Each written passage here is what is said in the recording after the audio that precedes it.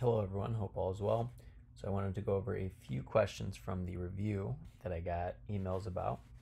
So for this first one, it says factor completely this quadratic trinomial. So to take out some of the guessing and checking, I'm going to use what's called the AC method, and I sent a video about it recently. So the AC method means we're going to multiply this A value, which is out in front of the variable squared, and the C value, which is the constant. So 3 times negative 20 is negative 60. So that's your first step.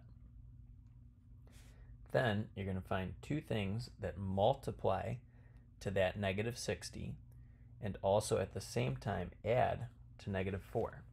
So you're still going to have to do some guessing and checking here. So for example, I'm just going to try 15 and negative 4. So those multiply to negative 60, but they add to 11. So we want it to add to negative 4, so those two numbers won't work.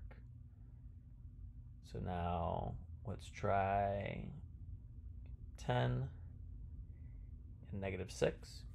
Well, those multiply to negative 60, but they add 10 plus negative 6.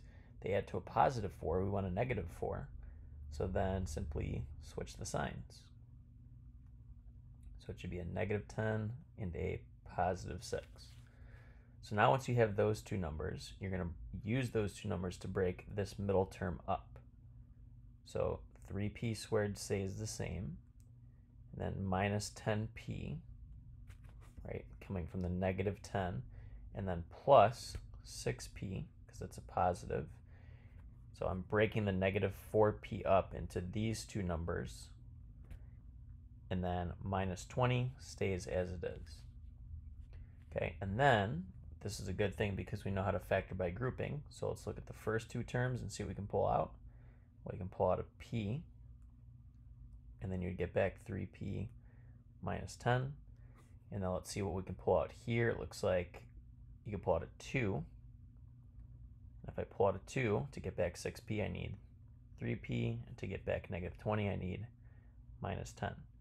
So these match up, which is a good thing. So 3p minus 10. And then the stuff on the outside is p plus 2.